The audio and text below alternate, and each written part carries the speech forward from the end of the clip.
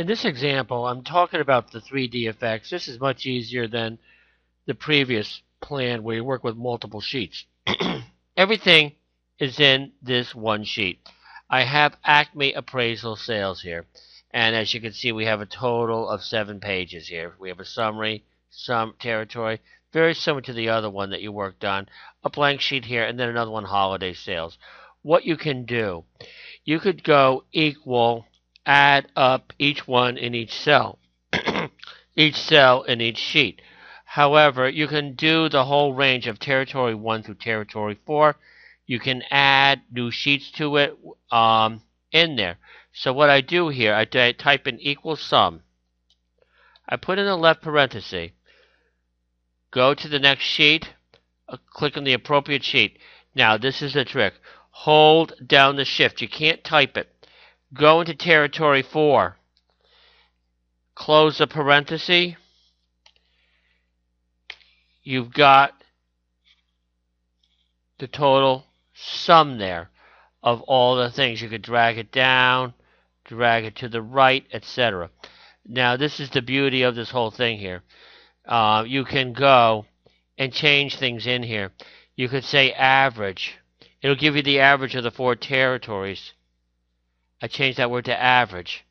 And what it did was the average in here. Of course, I'd have to copy it down.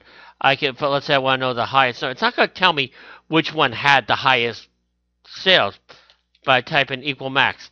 The handout has a whole range of functions you can do in there. I could say min, average. So it will show you a lot of things here. This is the beauty here. I'm going to click on the holiday sales. And I'm just going to go into the summary page here. It says 4,617. I'm going to drag holiday sales in between 3 and 4.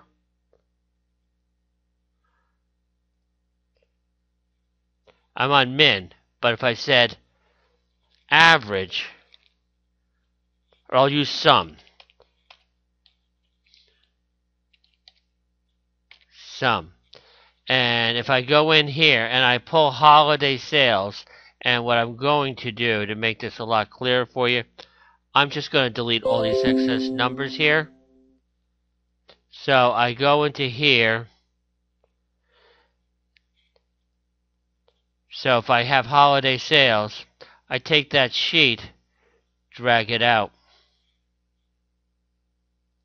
The numbers have changed. Very, very powerful feature. Make sure when you're doing this that every sheet has the exact. If you don't have sales in there, like blank here, like if what I'm saying is here, if you're not selling widget 15, if you eliminate this row here, it's going to go from 14 to 16. Everything has to be precisely laid out. Easy to do, much easier than, or I shouldn't say easier, but it is simpler and a little bit quicker and more powerful than working with multiple files.